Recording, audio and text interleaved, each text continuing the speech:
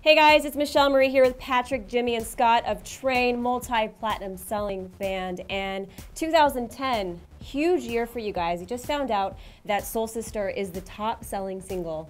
How are you guys feeling about that? That's an amazing accomplishment.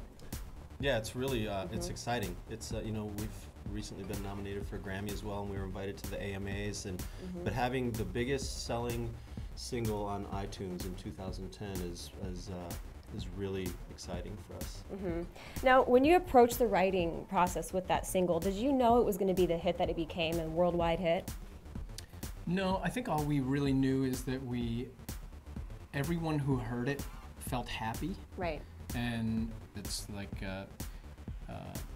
you know, very simple, and there's not a whole bunch of stuff on it. Recently, you had a couple fans make a YouTube video with your new single, Shake Up Christmas, and I know you tweeted about that. So what was that like, just seeing two girls covering your song? You know, when people get excited enough to record their own version of anything, it's really exciting, and they did a great job, so. Right. Thanks, ladies. It's 2011, big year for you. Got the Grammys coming up.